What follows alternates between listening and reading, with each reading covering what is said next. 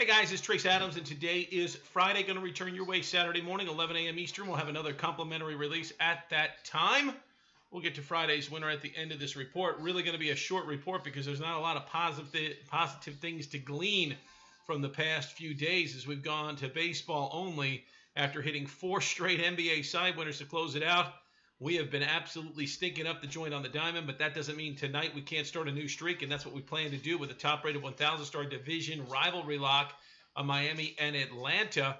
Baseball players, since the start of last season, are still up $22,750 at $1 bet per unit. We've got room to improve here in 2017, and that is what we shall do. $1 bet is also up over $54,000 the past 603 days overall. So let's add another 1,000 units to the equation with the Marlins and the Braves. Top-rated 1,000-star division rivalry lock for Friday night. Marlins and Braves from SunTrust Park. There you have it. There it is for the Friday gaming card. Comp winner tonight. Let's lay it on the road with the New York Yankees and Luis Severino as they look to get off the schneid. Yankees struggling now on this West Coast trip, losing 3 in a row, including the last pair in extra innings.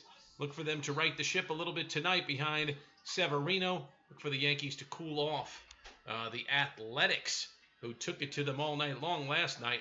We're going to go with the Yankees. Yankees over the A's. We'll talk to you again on Saturday, 11 a.m. Eastern. As always, Trace Adams, dead serious about winning.